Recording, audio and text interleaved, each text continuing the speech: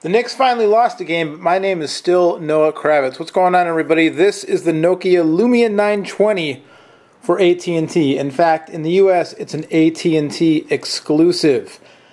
It's the flagship, the latest flagship phone from Nokia as they continue to hang their hat on Microsoft's Windows Phone platform and try to make a comeback from the depths of I was going to say Finnish despair, but there's no reason to say Finnish. Nokia's been having a hard time, let's put it that way. The Lumia 920, it's a beast of a phone. It's the follow-up to the Lumia 900, which I really liked until I discovered after using it for a while that Windows Phone 7 just couldn't do enough for me. But the 920 runs Windows Phone 8, which plugs or promises to plug a lot of the holes that smartphone users need to have filled in Windows Phone 7. Does that make any sense? Windows Phone 8 does a lot more than Windows Phone 7. It's the 920. It's a giant beast of a phone, 4.5-inch display with pure motion HD plus technology. For purposes of comparison, here is the Samsung Galaxy S3. And the Galaxy S3 actually a little tiny bit longer than the 920 because it had a 4.8-inch display. 4.7? 4.8? About the same, it's roughly the same size, but the 920 thicker and certainly heavier than the Galaxy S3. Peel off the protective cover here. Whoa, I have no SIM. That's okay. I have a text message though. How do I have a text message without a SIM? The phone available now, $99. If you compete in the order in which this video was actually shot, you win a prize. But in the box, you get the phone, of course. You get the quick start guide. You get these protective films that are stuck to the quick start guide. Texting and driving, it can wait. Seriously, if I ever see you texting and driving, I will pull over and destroy, well, nothing, because I'm not a violent person. Just please don't do it, okay? You get your SIM door key, is what they call it. That's funny. It's like a giant paper clip with Nokia written on it. Nokia. You get an NFC tag to help you discover more Windows Phone apps because the phone is NFC compliant. You get a piece of paper that tells you to go to Nokia Smart Setup to help get your phone set up. You get product and safety information. You get a USB to micro USB cable, and you get a modular charging adapter. Now this phone also can work with the wireless charging if you get a wireless charging plate, but I don't have one. Now $99.99 on 2-year contract from AT&T.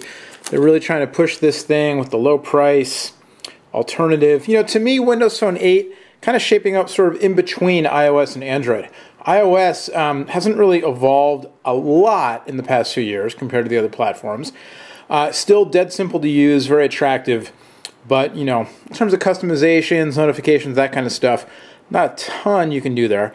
Android has evolved a lot, but it's still, you know, more like a computer than a phone, so to speak.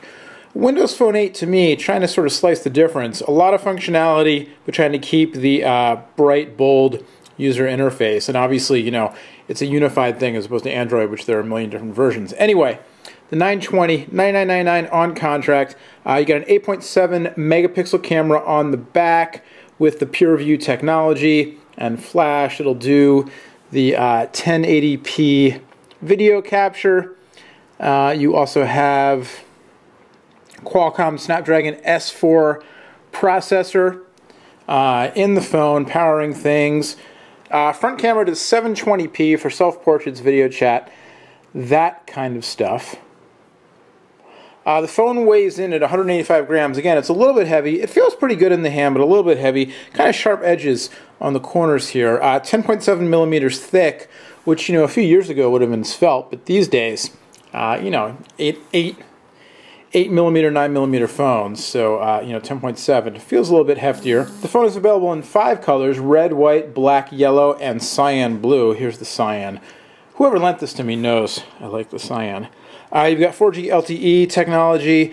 You've got Wi-Fi, of course. You've got all the live tiles you can program to update you on everything on the home screen. It's a big jump from Windows 7, 7.5 to 8. Skype integration, other stuff going on, but more and more capable tiles on the front screen.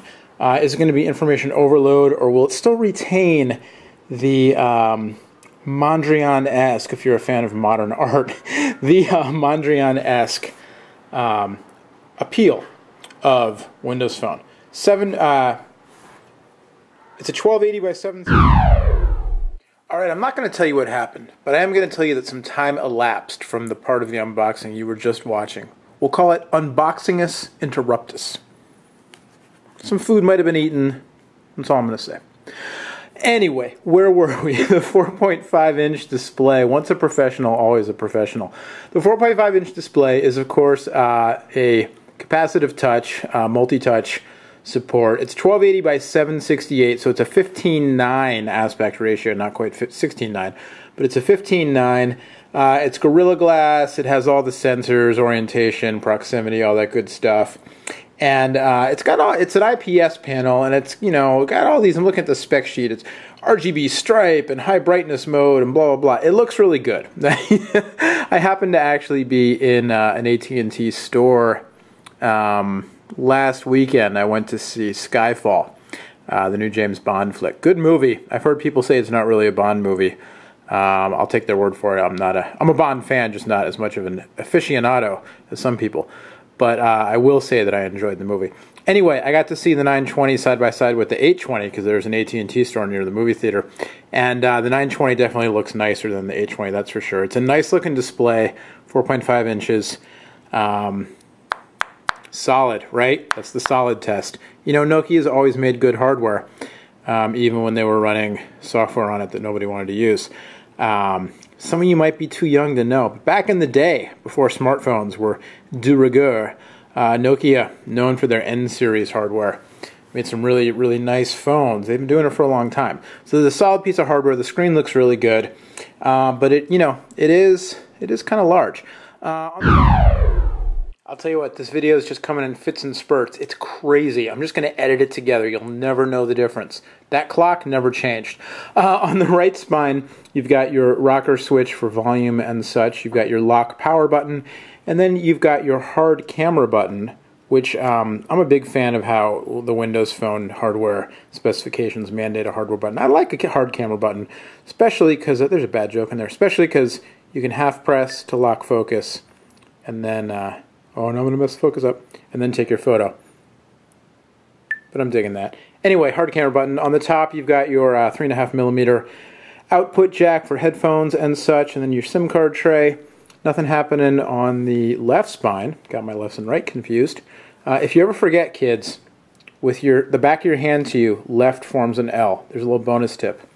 On the bottom, you've got your micro USB port, your speaker grills, and then on the back, of course, your 8-megapixel Carl Zeiss camera sensor and the LED flash.